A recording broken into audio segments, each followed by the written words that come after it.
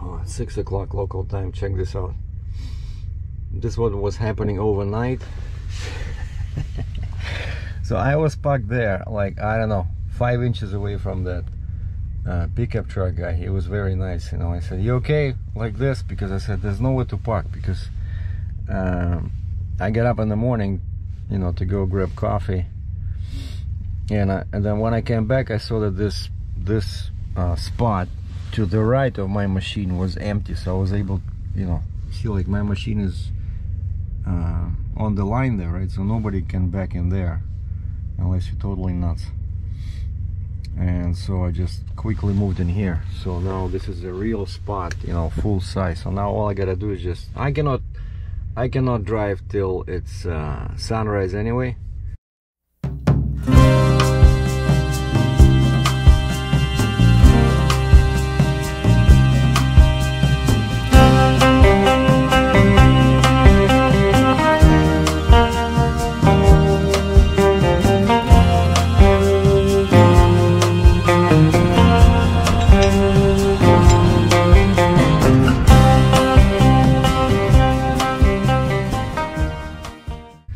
But look at this. These people, especially this flatbed, and of course now there's already empty spots, you know, you can move, but of course he's sleeping. But the way he parked,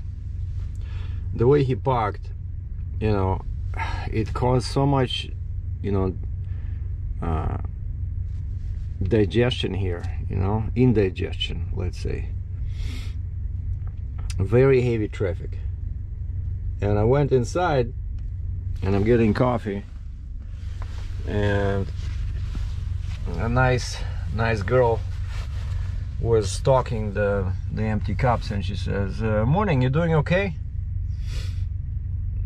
You know, and for me that was not a rhetoric question. I said, "Well, I'm okay, but a lot of other people, you know, somebody is gonna get killed at this truck stop." I said, "It's a new truck stop. Why did you build it so small?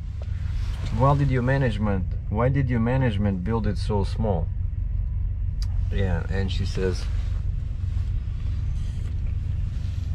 "Yeah, you see how people have to go like this, and it's all one way, so there's no exit. Like, the problem with this truck stop is that you enter over there behind the pumps and you exit through the same road, and so it's all supposed to be one nice smooth one-way street. Like, you see people from the pump, and of course that's why it's a very bad location for me to park, because there's constant traffic, right? Like, you don't want to park like this where there's always trucks passing in front of you all night, you know, especially when this kind of like exit artery is half blocked by these flatbed and Prime Inc over there and another flatbed. And so this was going on all night like this, you know. I don't know, I woke up probably, I don't know, 20 times, you know.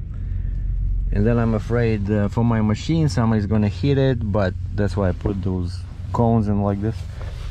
But anyway, the girl from Love, she says, "Well, I guess they didn't anticipate so much, you know, demand, that there'll be so many trucks." And I said, well, all they had to do was look at the little app called Tracker Path and see where's other available truck stops are.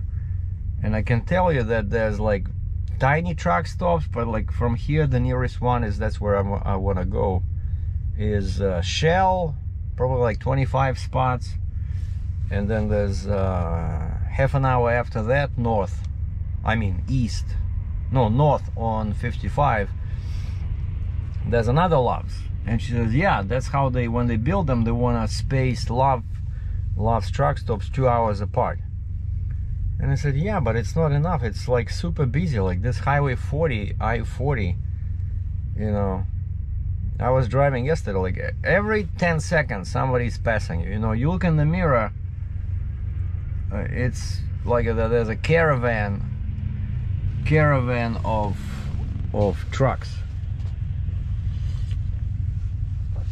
And it was all night like this, all night. You see all those guys there. There's guys in the front that just fueled, right? And now of course they went and they're taking a shower, and so people behind them are stuck.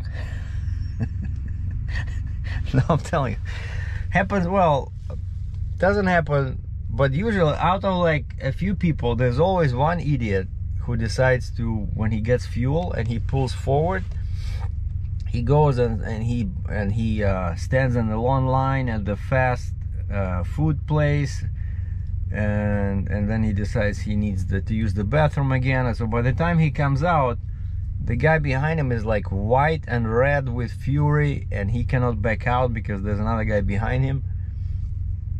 I'm telling you. So that's why I think some of these truck stops, they have a sign that says weapons are prohibited. Because if you give a gun to a trucker here, somebody will get shot. I guarantee it. But I'm a peaceful Canadian. Like I always say, I wouldn't even know where to buy a gun in Canada because it's all underground. Like in Canada, you have to be a member of some club. I think like a hunting club. You cannot just go and buy a gun. Like there's no stores like that, like here in the States.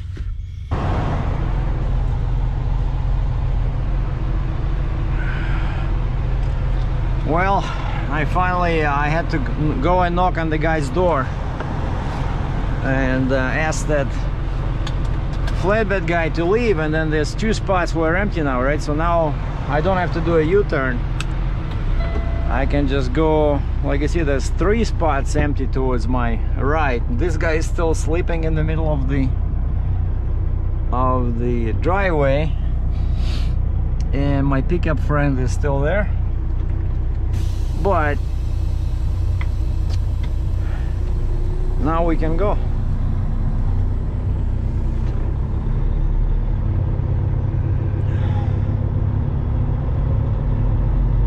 So actually,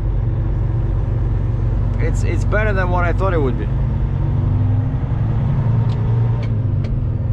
because I don't want to turn around with this thing.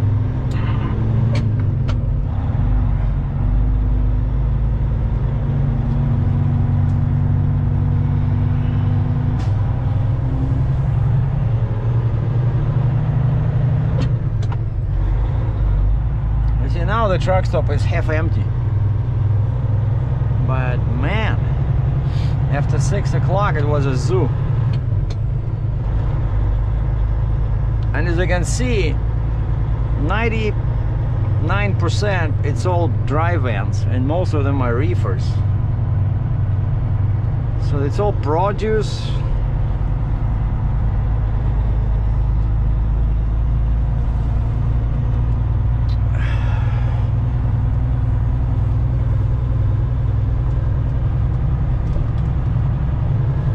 And now check this out. This is the entrance and exit, right? And people park like this, and they create a huge congestion when you try to get out or get in. Like, look at this. And this guy has conveniently, he's flashing his lights. I'm guessing he broke down in the middle of the driveway.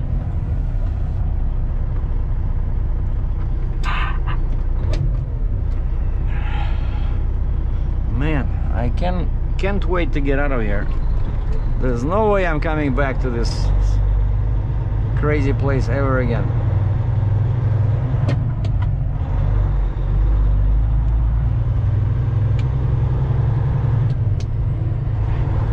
I'm just gonna show you a little detour, because this is the only detour I have to make in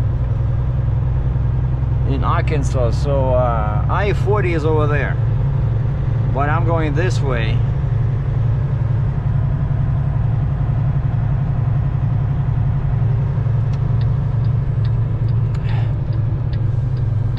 So this is what, 63? Yeah, US 63.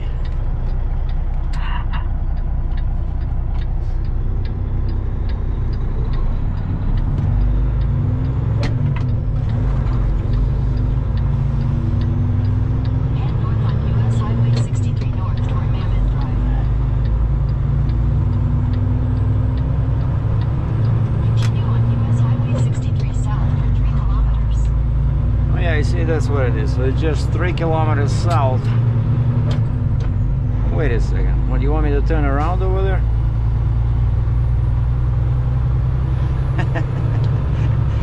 Yeah, right. Yeah, I'm gonna show you this 63 south and then 70 east, and then I'm jumping back on I-40 via 33 north. So this little detour here is probably 15-20 minutes. So gonna be some driving video for you guys.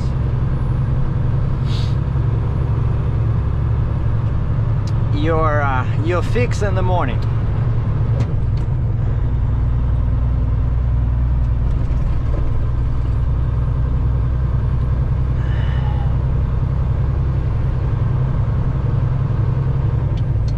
And something's telling me that land over here, it shouldn't be that expensive. You know, this is Arkansas, for crying out loud. This is not like New York State, Long Island or something. I'm just thinking still about that last truck stop, why they didn't make it bigger, you know?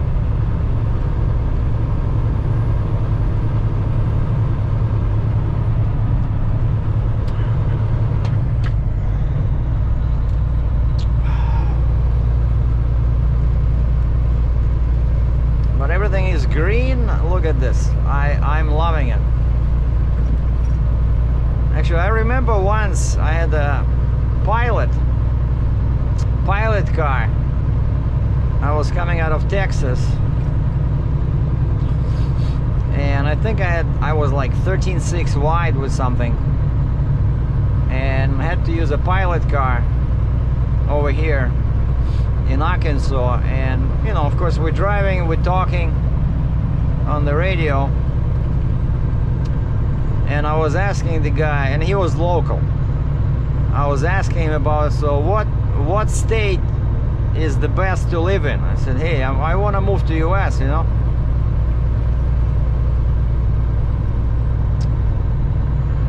And he was saying, he says he was born in Arkansas, and he still thinks it's one of the best states. He says everything is cheap.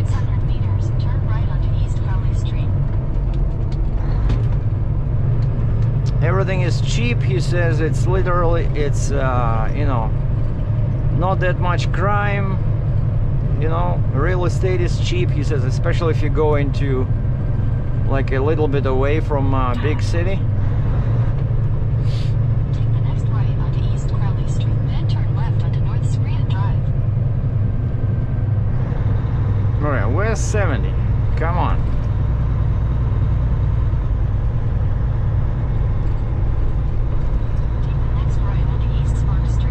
Oh, it's probably, I see there's a stop sign.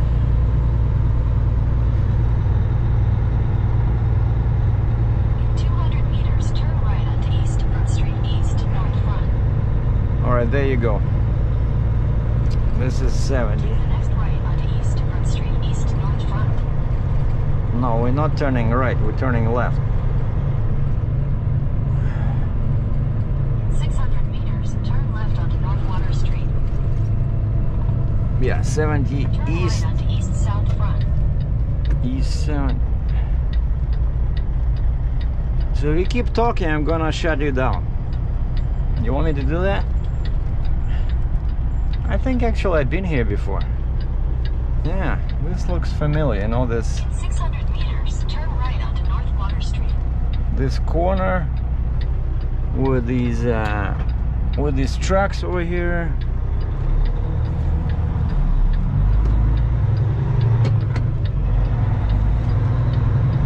Continue on US 70 East for 16 kilometers. Oh, I think it found it. So 10 miles, 16 kilometers to 33 north.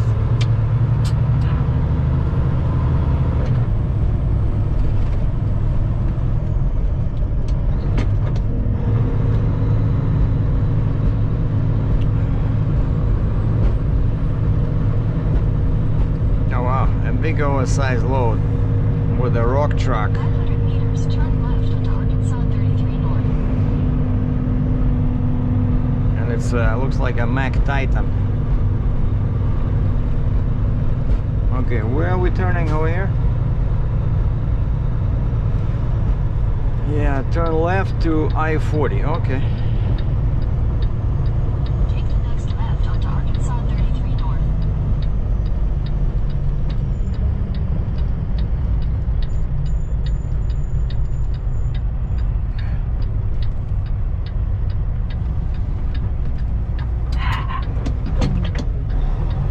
Continue on Arkansas 33 North for 3 kilometers.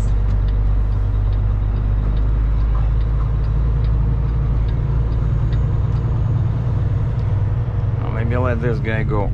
Go.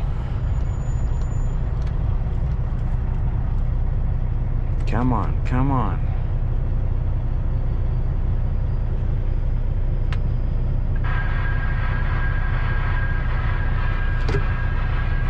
Hey, Peterbilt, let's go.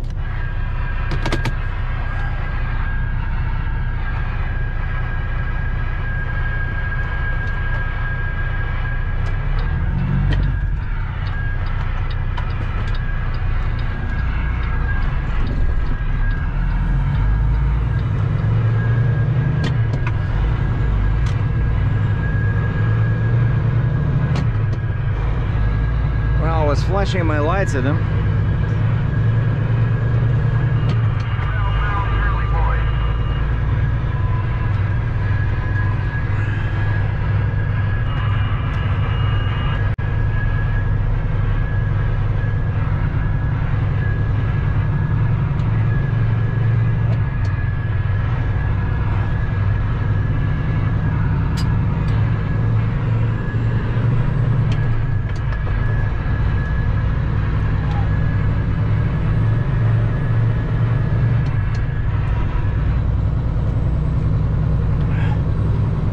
All right, 2.7 kilometers to I-40.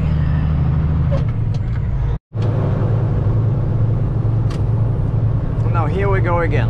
I thought we were done with backwood roads, and that detour I did in Arkansas, yeah, that was the last detour in Arkansas. Unfortunately, when I stopped to print out my newly received permits for Missouri and Illinois, turns out 90% of my miles in Missouri are on secondary roads. And first off, I wanted just to take 55 and then enter Illinois on I-57, but my permit broker says that's not gonna happen because at that point where I-57 enters Illinois, there's construction, and oversized loads are limited to 10 feet wide. And she said, I have to take you north on 55 all the way to St. Louis, and then go on 255, you know, like a south, like a big bypass, and enter Illinois from 255. And I'm like, okay, I know of course that adds a lot of miles, but what do you do? And then I look at my permit, and yeah, they did send me on 55 into Missouri, but only for about 20 miles. 17 miles. Then I had to take exit 17B. Yeah, if you want to track me, so I entered Missouri from Arkansas on I-55, but then I had to take exit 17B and take US 412 west to Kennett. 412, and then at 412, the first light, that's Missouri 25, and that's what I'm doing now.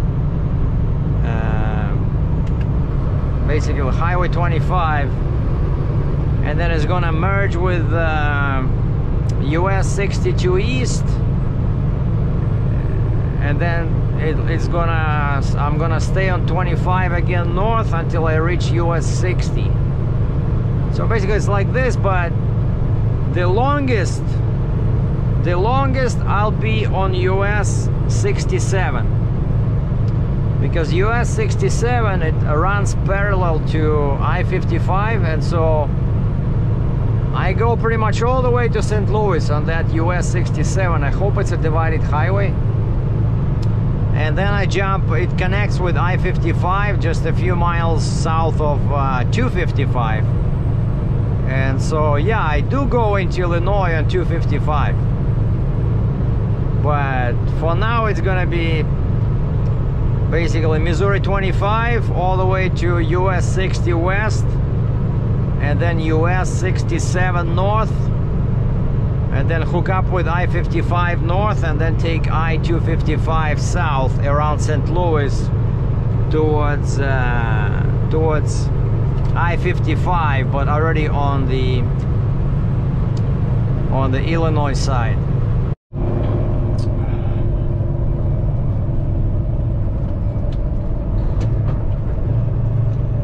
Yeah, I found 62. It's way up north there, maybe 10 more miles.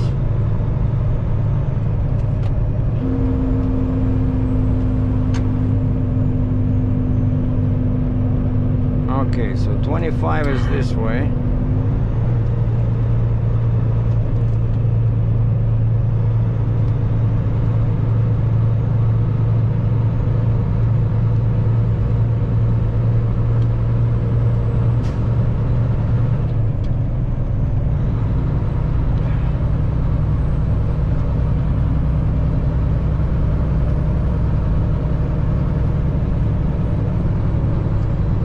So this is 53. I don't need 53.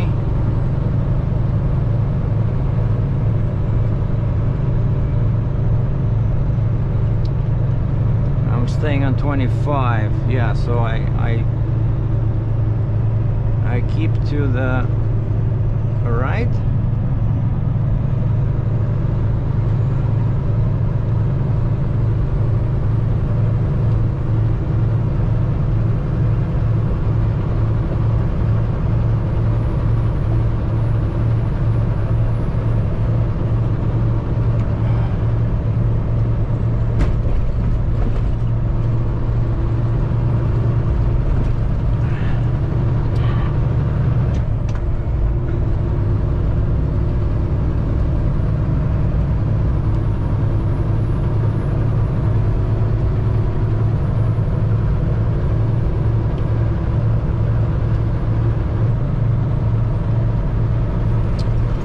Okay, so this is now joint US 62, Missouri 25.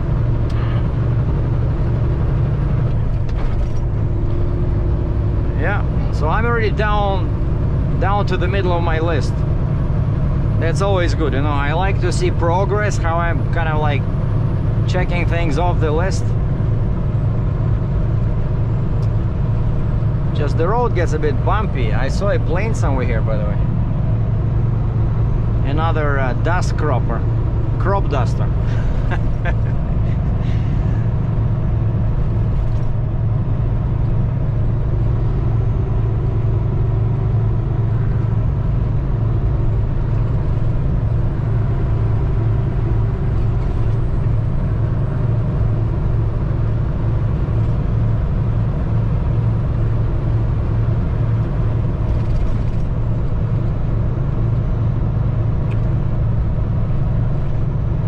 And that's how people live in Missouri. See, fields, fields, fields.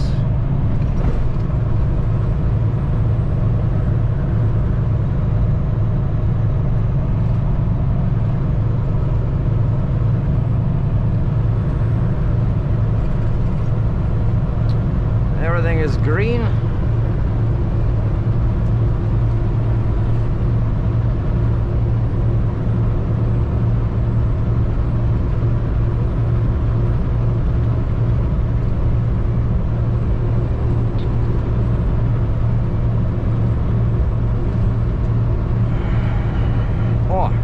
case. Probably this guy might have something like this, you know? It's a case dealer. And I see they have those huge tires. But it's okay. I'll find something later because I don't want to do it right now. I'll do it when I stop for the night. Oh, check out now. There's a plane crossing in front of me over the highway. I don't know if you guys can see it, but it's right there. And he's spreading the poison there over the crop.